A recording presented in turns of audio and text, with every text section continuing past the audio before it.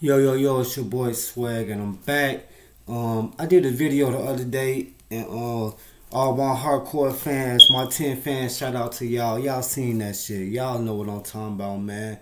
And I was talking about how these bloggers, man, these bloggers are setting people up to get killed, man. And it's all for the game or the industry. I don't know why they started releasing all the videos of people in interrogation, but it's one rapper who's the biggest of them all, who just came out of nowhere, and he's actually a new artist, and he's already, like, his career is fucked up. Like, I think they're changing the wave around from gangster rappers to making it, I guess, normal people, to where snitching is cool and that you really ain't gotta be a gangster to be a rapper, because a lot of these rappers are being accepted knowing that they told.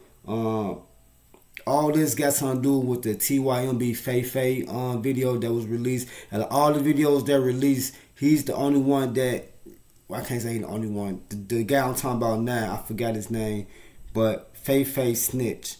And Faye said, I could possibly get killed for this, and y'all think my life is a game and it's a joke. I've been saying this shit for a long time. I've been saying that the rapper friends and the rappers are the actors in this gangster movie shit. Ain't no more gangster movies. This shit reality now. These reality actors, real life shit, man. And y'all playing games with people's lives, man. I don't understand it, man. I really don't. You know what I'm saying? I'm trying to understand it, but for the love of me, I can't, because motherfuckers can die with this shit. And it's no telling who else gonna get a video that come out and it shows them, like, telling or whatever the case may be. So for all you rappers out there that have said something, and you know you have, it might be wise just to come out and just say it, because they're looking at the videos right now as we speak. And if it's a good enough evidence that you told, your ass is gonna get got.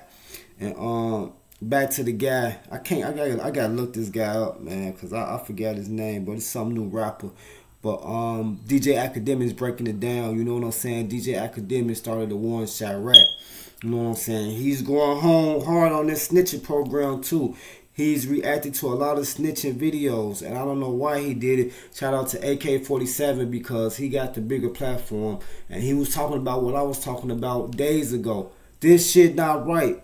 This shit is not right. If you see my original TYMB Faye video about him snitching, then you know I've been said it, and this shit just ain't right. But I'm glad other bloggers is taking heed to what's going on and speak it out on it.